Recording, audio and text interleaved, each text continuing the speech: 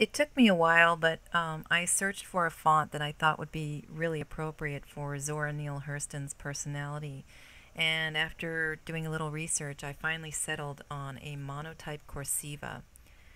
It's a beautiful, powerful, and somewhat mysterious font, which I thought was really great for her.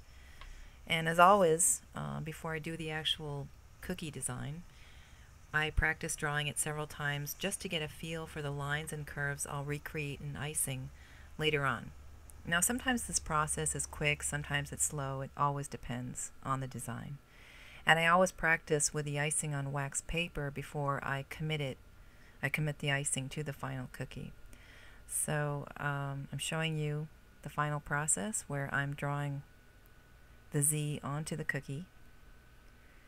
And as you can see, practice does help. At least I think so. And there you have it.